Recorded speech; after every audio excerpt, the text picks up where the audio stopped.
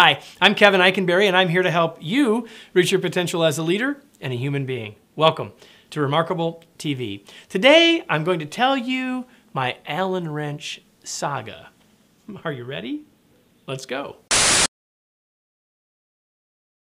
So a while back, I had 8 chairs arrive at my house for me to put together. 8 chairs to put together, and each of these chairs, amongst all the other things that was required, each of them had 7 bolts with a hex nut or an Allen wrench top. So 7 times 8, 56 of these long Allen wrench bolts that I was going to put in with the included Allen wrench. Well, no big deal. I've done this many times. It wasn't a big deal. The problem is I did the first one, and here's what I found. It was hard. It was slow. It was frustrating because you can't get into all the spots, and you can use it this way, you got to use it this way. It hurt my fingers because you're really turning it hard, and I was kind of messing, because you're taking it in and out so often, kind of messing up the top of the bolt just a little bit. None of these things were really all that great. Could I have done it this way? Sure. Could I have finished it this way?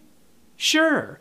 But instead, after I finished 2 chairs and my frustration level was high and the time it was taking me was long, I stopped and I went to the store.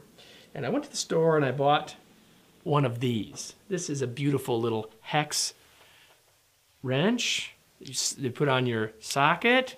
And this is how I did the other 6 chairs with this tool. This tool was faster.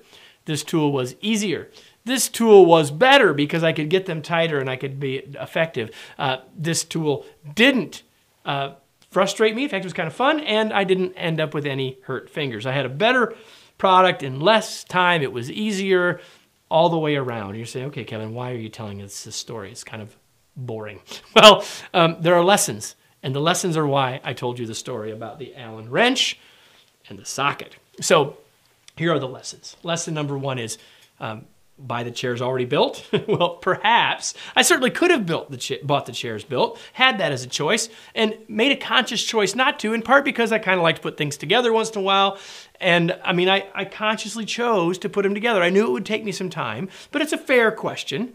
You could have said, why didn't you just buy them built? It was a conscious decision. It wasn't really about the money. It was about the chance to do it, having the experience doing it. Second lesson, or maybe really the first lesson, I suppose, is remember your goals. Remember I just said that one of the reasons I did it was I wanted to enjoy putting these chairs together. It's not like I didn't trust someone else to put the chairs together. It's not like I didn't have the $99 to have the chairs delivered and put together.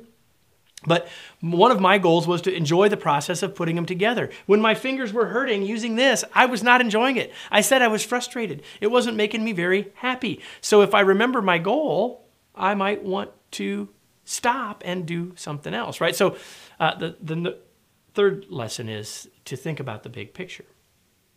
Well, the big picture is I want the chairs to be sturdy. I want the chairs to be well put together, right? Well, I also told you that once I realized that if I went and picked up this tool, see, I had a ratchet, but I didn't have this. I went and bought this tool. I actually got better final result. The big picture was safe chairs, right? So I got chairs that were put together more tightly, done more effectively, and without messing up the tops of the bolts. Next is always remember this lesson. Think best tool for the job.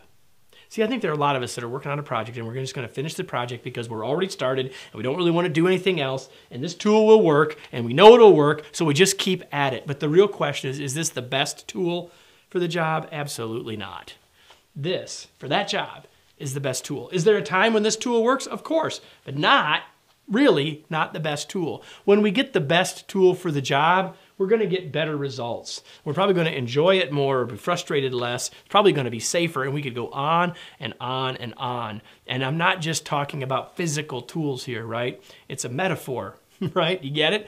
Think about the best tool for the job. And then the last lesson is stop and think. If I had just kept going, I'd have just kept saying, man, that really hurts my fingers. But I stopped and said, wait a minute. Why don't I just go to Lowe's, pick one up and come back? Took a few minutes to do that.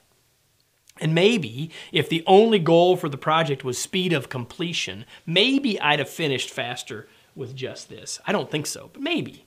But see, in the moment, that's what we think. Well, it'll take time if we stop and we go get the right tool and we come back. Why don't I just keep plugging? And there's a time to keep plugging, but there's a time to at least ask the question, would it make sense for us to change our approach and do something different?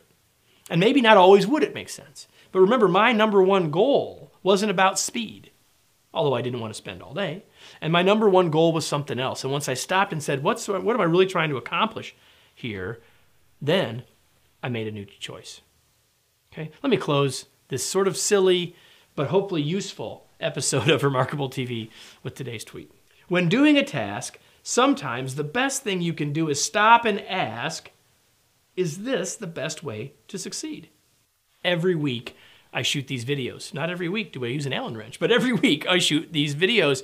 But did you know that every week I also do a podcast called the Remarkable Leadership Podcast?